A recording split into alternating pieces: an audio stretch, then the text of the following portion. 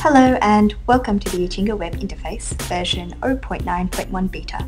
My name is Amanda, and as your Icinga tour guide, I'll be taking you through the latest Icinga web features. Icinga was once thought of as a simple Nagios fork. A year later, it is far more than that. Beside Postgre and Oracle database support, one of the reasons why Icinga stands out is thanks to its unique web interface. The web team here, with their cronks, have made the interface really dynamic, so you can assemble Icinga Web however you like it. Okay, now we're in.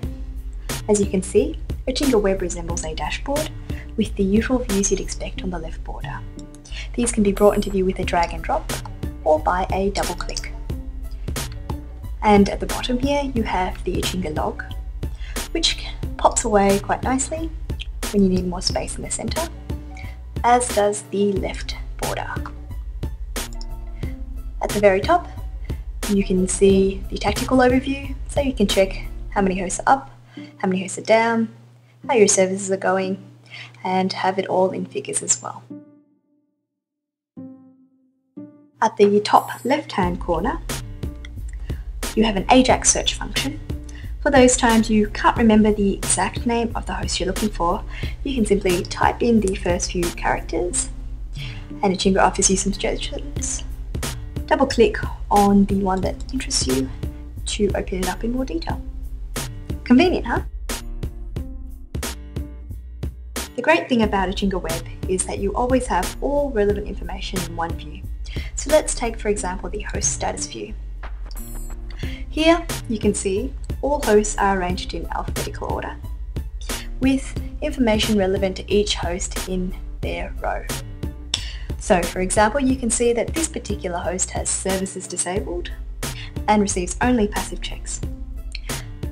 Going further down, you can see a few of these hosts have notifications disabled. And if we keep scrolling, we can see there's still some more hosts available, and you can click onto the next page to view more. In each row, for each host, there is an info icon, and if you double click on this, you can view the host detail. And if you double click on the history book, you can open up the host history view. Okay, let me show you what makes Icinga really stand out from other web interfaces. Let's take this typical service status view. Here you can see they are all arranged by host, with the relevant service details in each line. Now, I want to quickly view all my MySQL services. So I'll go to the service field title, click group by this field, and now I can scroll down and find all my MySQL services in one group. Pretty cool, huh? No need to configure a service group in the backend anymore. The user only needs to click around Icinga Web. Alternatively, a shortcut is built in.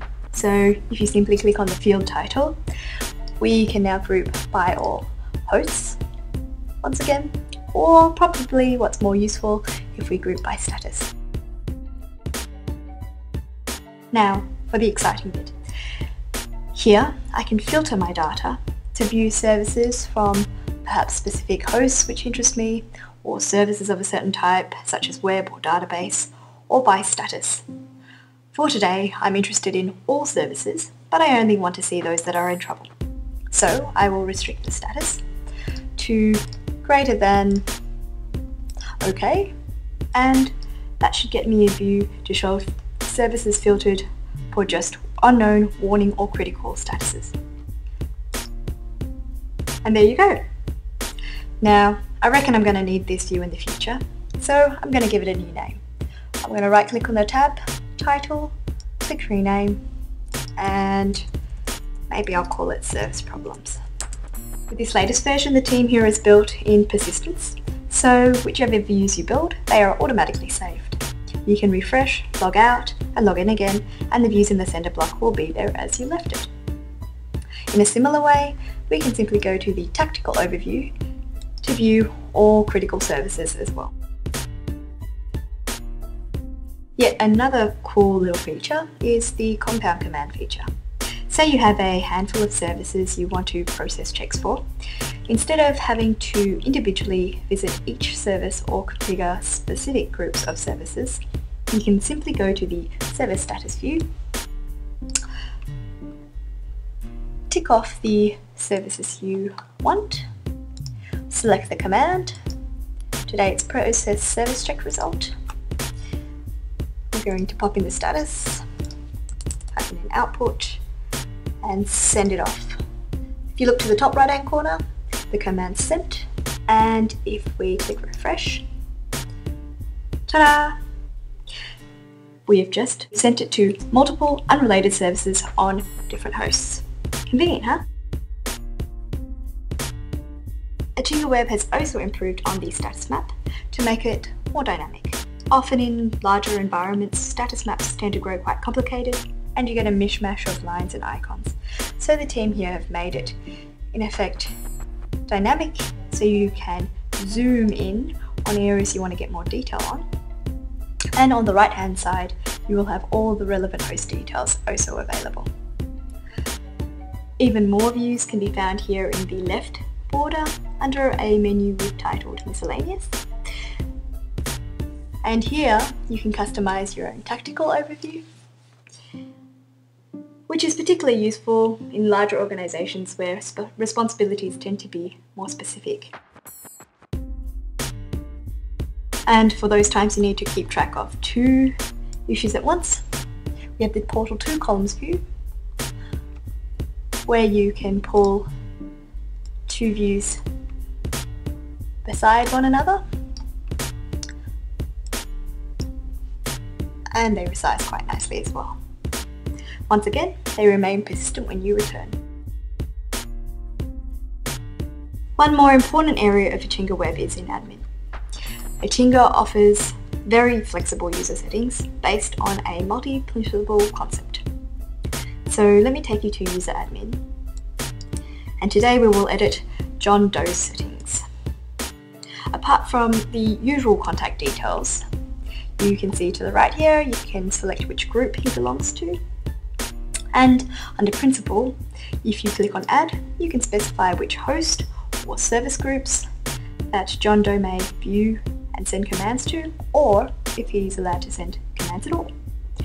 As you can see, Icinga goes beyond the standard contact group restriction, and here with custom variables, you can even specify it down to the individual cronk, which means you can go to the detail of which individual service or host you can view. So let's give it a go. Now, I only want John Doe to be able to supervise all hosts from company 1. And I don't want him to be able to send any commands at all. So let's update this, log out, and log back in again to check. This kind of detail and flexibility was built into Icinga so that it could be even more useful in larger corporate environments. And now, if we go to host groups, you can see that John Doe can view only host group company 1 and has no command option available. If we visit service status, we can see that John Doe has only access to services from company 1. And even in his tactical overview, there are far fewer hosts to be seen. Not bad, huh? Just by changing a couple of principles in the user admin, all the various UIs have been coordinated in what they display. Okay, that's it. Icinga Web 0.9.1 beta in a 10-minute video. Check it out for yourself at icinga.org. We have a demo system there called BetaWeb, or download Icinga itself. Remember, Icinga Web is still in beta phase, so any bugs you come across, please let us know and send us your feedback or suggestions. Now, if you haven't noticed, there's quite a lot of space up here in the menu bar.